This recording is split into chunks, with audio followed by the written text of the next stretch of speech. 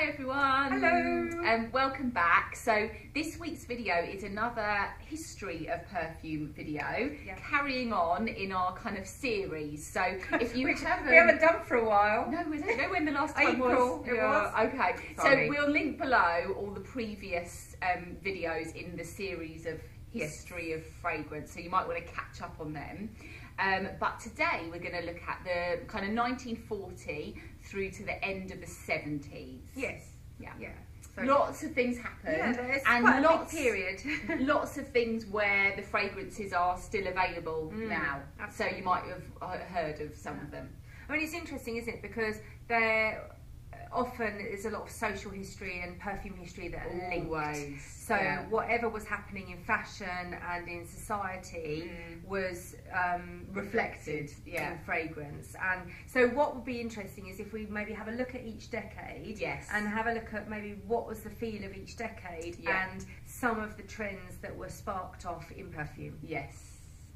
Should we start with the 40s Yeah, then? 40s was all so coming up.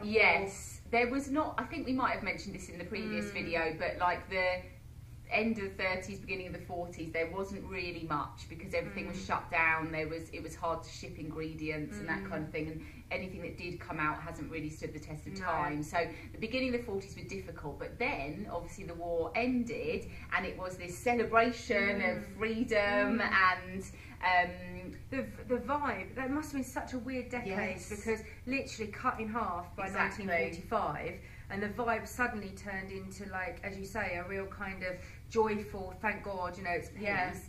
And fragrances were sort of reflecting on that. Like Nina Ricci. L'air du temps is still a popular fragrance now. You know, the bottle has the two doves intertwined. I think it was designed actually by her son, and just simply to resemble peace, that the war was over.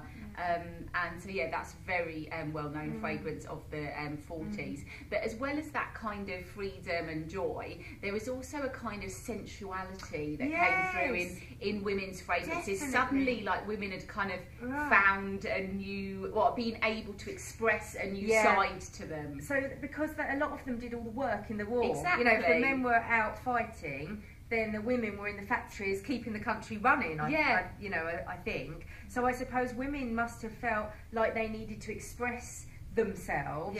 And a great way to do that is through scent. So we saw things that were a little bit more kind of leathery, chypre, sensual, sexy kind of things. And particularly one that you might have heard of, Femme de Rocha, which is, I don't know if it's still available. You might be able to clear this up. We feel it might not be in production at the moment. It's discontinued.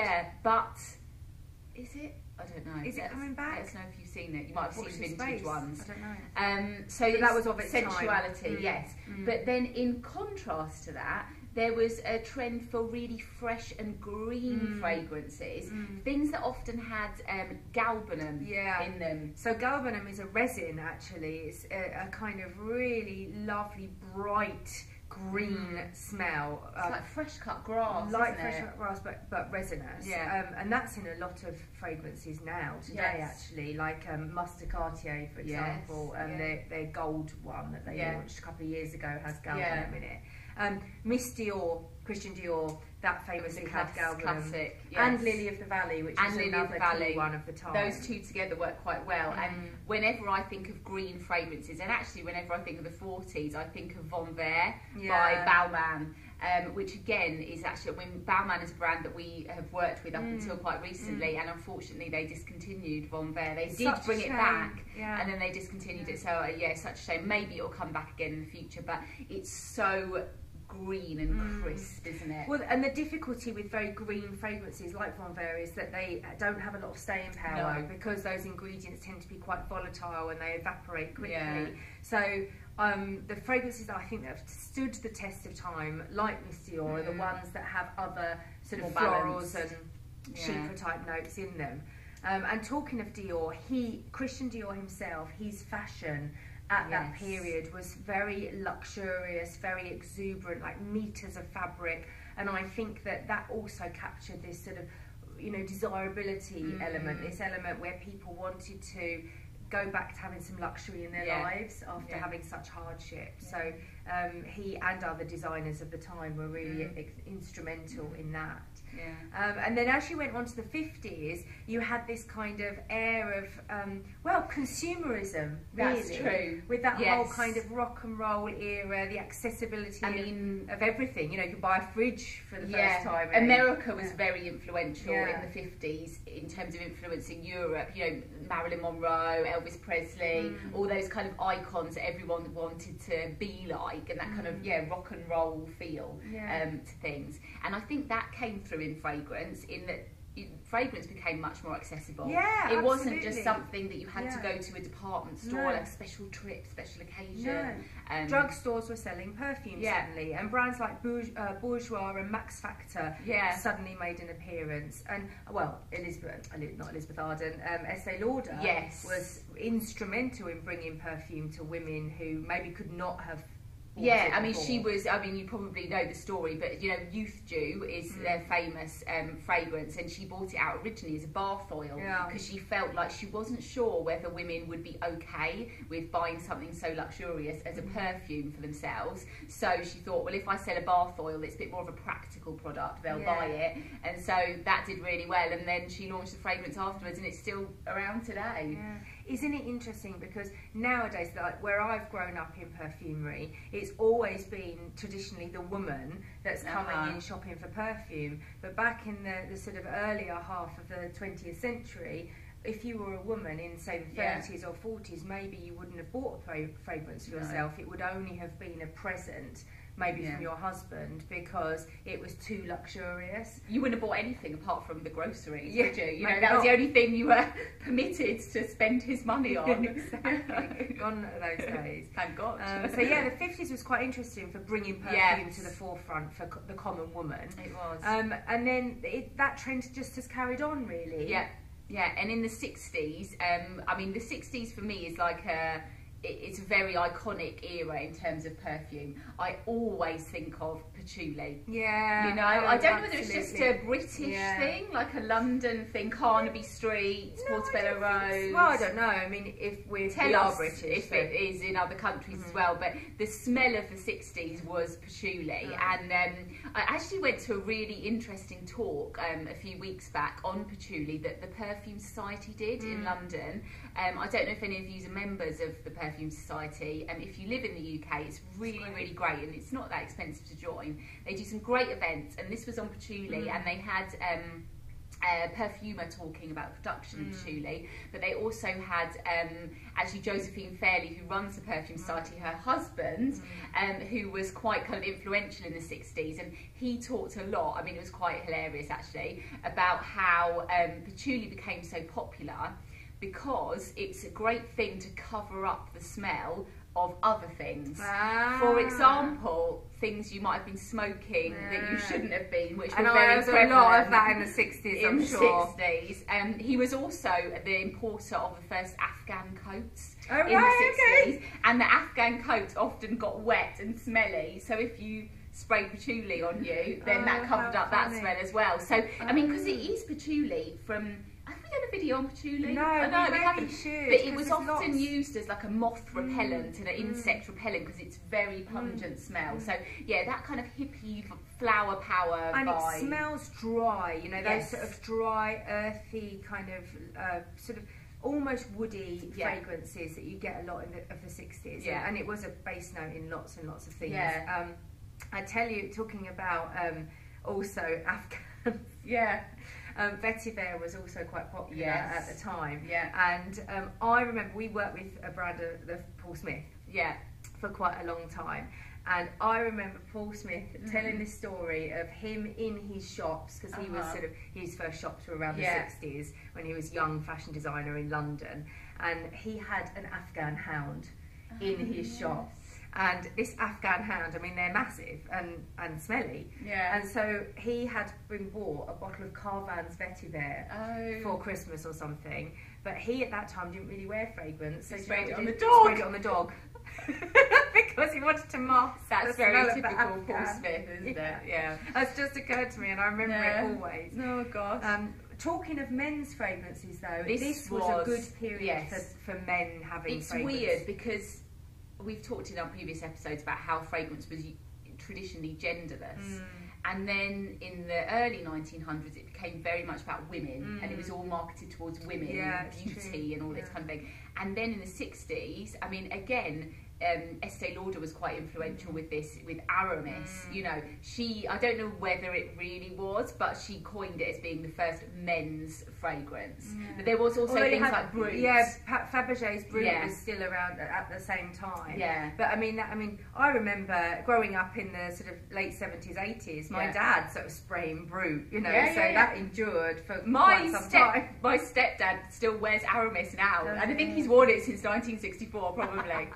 But yeah, classic men's fragrances came around, and obviously in those days they weren't so much a fragrance, but they were an aftershave. Yeah. So it's only in the last 10 years or so that men have got into the idea of a kind of perfume. Yes. If you're a man and you're watching, tell us, did you consciously switch sort of from thinking about aftershave and splashing on to then an eau de toilette, which you then perhaps spray on your torso? Because still today I talk to a lot of the girls who sell perfume in the stores, and they tell me that a lot of gentlemen customers come in and ask for aftershave, but they don't necessarily mean the skincare products, they mean an eau de toilette, so it's quite interesting. The other big men's fragrance of the time was Eau Sauvage, you know, the Dior one, and that reputedly was the first fragrance to use something called Hédione. Oh, yes. Do you remember? So yes, Hédione's one of those. It's like an isolate, isn't it? So it's kind of fractioned from jasmine, and it smells quite bright. Well, actually, it's so hard to describe. It doesn't really smell. What it does is it enhances the smell of the fragrance ingredients, and it gives citruses a lot of longevity and brightness. Yeah. So it's been very influential, and it's in a lot of fragrances, but it was started to be used widely in the 60s. Yeah.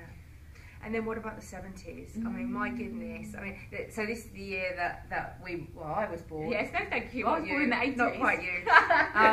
And, you know, and I don't remember much of it because I was very, very young. Yeah. But I remember my mum's fashions, you know, from the 70s. Yeah. And it was the whole thing of, you know, you were either kind of a disco chick, or you were like sort of big flared floral It was very like experimental and kind of lapels, sideburns for the men, you know. Confident, wasn't it? Yeah, and I think there was a lot of kind of expression of yourself in the 70s, so a lot of the fragrances were really quite powerful. Yeah, that's true. There was a trend for this kind of sexy, oriental, animalic, a bit dangerous kind of fragrance, and it's what summed that up perfectly is Opium. Yeah. You know, a real classic of the time. You know, remember it's a huge fragrance when they launched it in New York. It was 1977.